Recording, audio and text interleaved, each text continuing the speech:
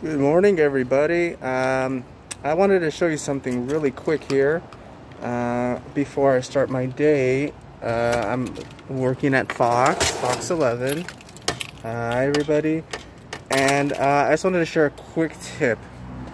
Now, especially during the protests that were going on, the BLM protest, we were doing a lot of live shots, and sometimes you didn't have chance to swap out, let's say, your battery for your let's say, for instance, your transmitter, your mic transmitter. So this is my mic transmitter.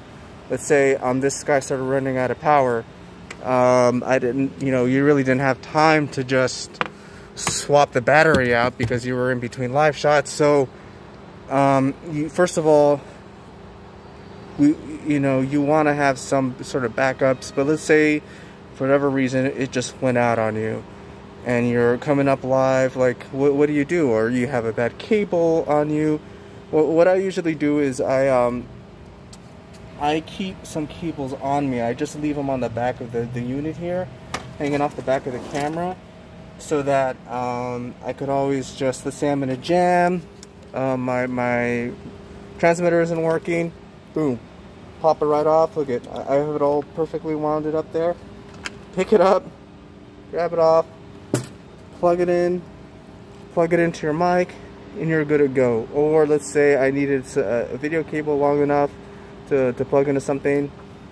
There's my video cable backup right there.